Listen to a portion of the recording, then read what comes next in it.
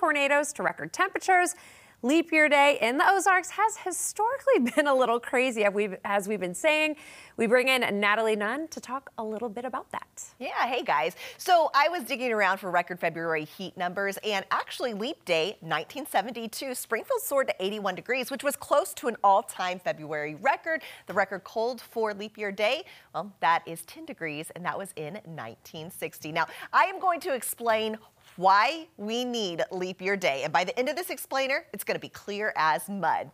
So leap year day falls on February 29th. 1 year, the Earth's rotation around the moon takes 365 days, 0.24. So it's like 365 days and a quarter of a day. So that doesn't add up to a perfect calendar year. So here's what they did. Without leap day in 100 years, our calendar would be 24 days off. We can't have that. 24 days is a long time. The solution is to add 1 day every 4 years, which would solve the problem. Almost. We're still going to be a little off on this. So once they've added that 1 day every 4 years, we're still about 18 hours off. So every 100 years or so, they skip a leap year.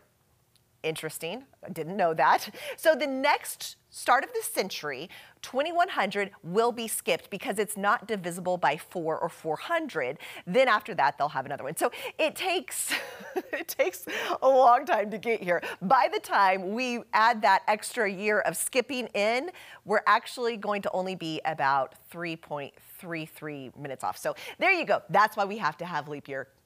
Angela, clear as mud for you? Oh, totally get that. Absolutely. All right. Thank you, Natalie. Well, coming up.